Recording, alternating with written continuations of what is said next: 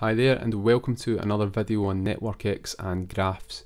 In this video we're going to look at the algebraic connectivity of a graph, and we're also going to consider connected components, graph density and bridges. So let's get started.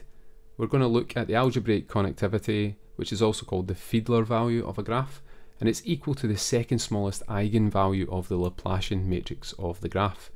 And this algebraic connectivity value is greater than 0 only if the graph is a connected graph. If it's not connected, in other words if there's more than one connected component, then the algebraic connectivity will be 0. This is also related to the fact that the number of times 0 appears as an eigenvalue of the Laplacian matrix, that's equal to the number of connected components in the graph. So for example, if there were 3 zeros, the graph would have 3 connected components. So we've got a notebook here and I'm importing NumPy and Networkx, and we're creating an 𝗦𝗦 graph. This is a random graph with 15 nodes where any two pairs of nodes have a probability of 0.25 of having an edge between them, and we're seeding it with the value 50, and we can draw the graph here, and you see that we've got this graph here where some nodes only have one connection, others have many, and we can measure how dense this graph is with the Networkx density function.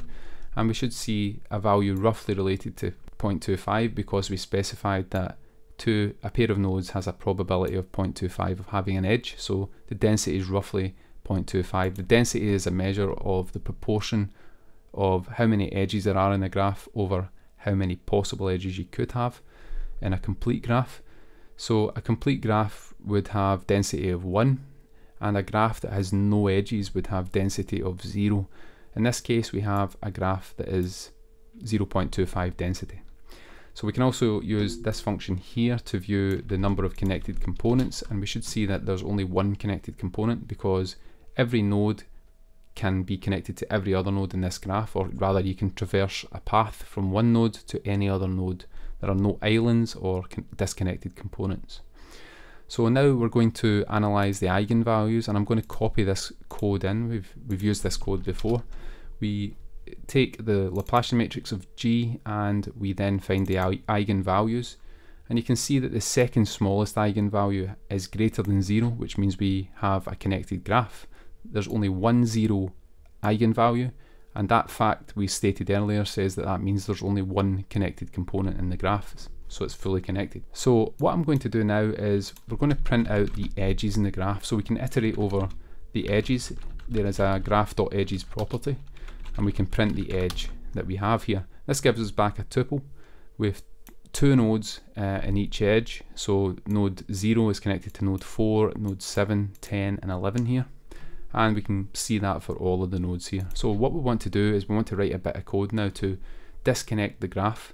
We want nodes 1 to 7 to be disconnected from nodes 8 to 14. So what we can do is we can say for node 1 and node 2 in graph.edges, and if node 1 is less than 8 and that's less than or equal to node 2, what we're going to do is we're going to disconnect these nodes because node 1 was less than 8 and node 2 is 8 or more, and that's what we're saying here. We want to disconnect nodes 1 to 7 from nodes 8 to 14. So we can call graph.removeEdge and pass node 1 and node 2 in there, and that should do the trick here. So we should now have 2 distinct components within the graph. So if I call the number connected components, pass in the graph to that, now we have 2 connected components. And that's quite interesting. If we draw the graph out using the draw method, we now see that there are actually 2 distinct components in the graph. So with a disconnected graph, we should now see that the algebraic connectivity is 0. So if I copy that eigenvalue code here, we now have a second smallest eigenvalue, which is also 0. You can see the exponent here to the minus 16. That's basically 0. So again, if we call nx.algebraic connectivity, this is also a function in Networkx to handily calculate that. Algebraic connectivity, sorry about that, and we see that that's 0, and we also can see that the density of the graph has gone down as well because we've removed some edges from the graph. So now there are less edges than there were before, so the overall density is down to 0.14, and you can verify that by checking the eigenvalues. So I'm just going to draw the graph out again here, and then we'll introduce a single connection between these two components. So I'm just going to pick a random node between 1 and 7, well, let's say 5, and we're going to connect node 5 to node, let's say node 10. So that will connect one node from this part of the graph to another node from this part of the graph.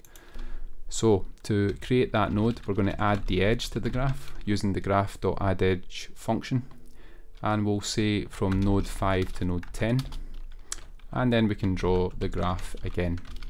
And the graph is displayed down here, and you can see now we have, once again, we only have one connected component. So what we now want to do is look at the bridges in the graph.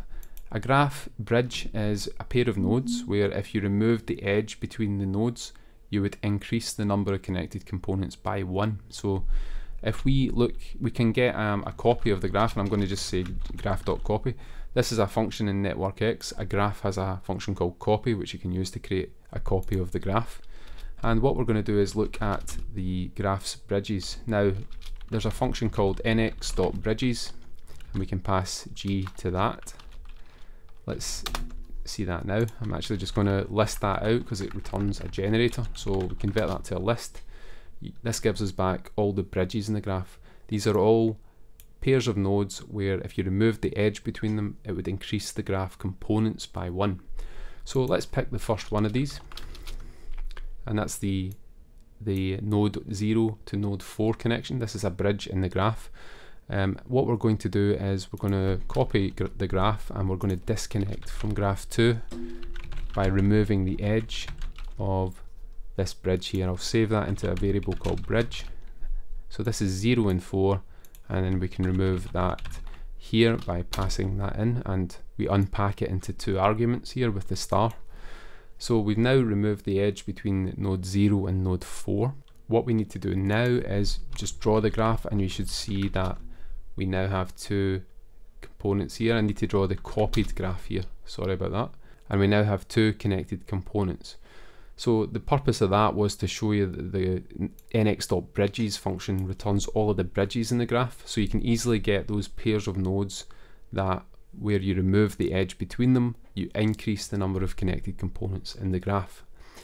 Final part of this tutorial, I want to introduce a highly connected random graph. So I'm going to copy the 𝗦𝗬 graph code. The only difference is that the probability of 2 nodes having a connection is now 90%, 0.9. So we'll create a new graph G, and we can draw that out below. And you should see that this is a much more dense graph here. We have many more connections between different nodes.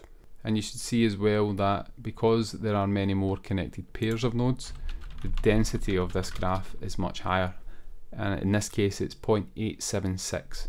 That's the density of the graph. So 87.6% of the possible node-to-node connections that could exist do exist. So that wraps it up for this video. What we've seen in this video is that the algebraic connectivity, which you can get by analysing the eigenvalues or using the nx.algebraic connectivity function. This tells you the value of the second smallest eigenvalue, and it tells you whether or not the graph is fully connected. The number of zeros that appear as eigenvalues of the Laplacian matrix tell you how many components you've got in the graph, and you can also find bridges in the graph using the nx.bridges function.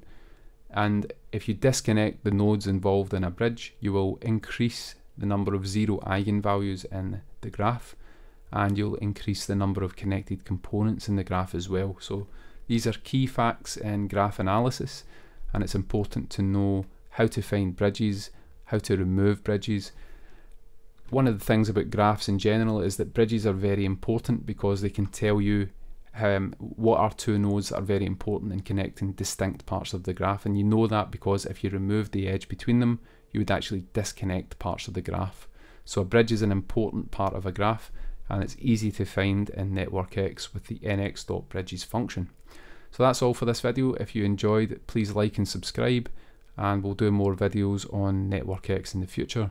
There will be a blog post for this which will be linked in the description, and the code on Jupyter Notebook on GitHub as well. So thanks for watching, and see you in the next video.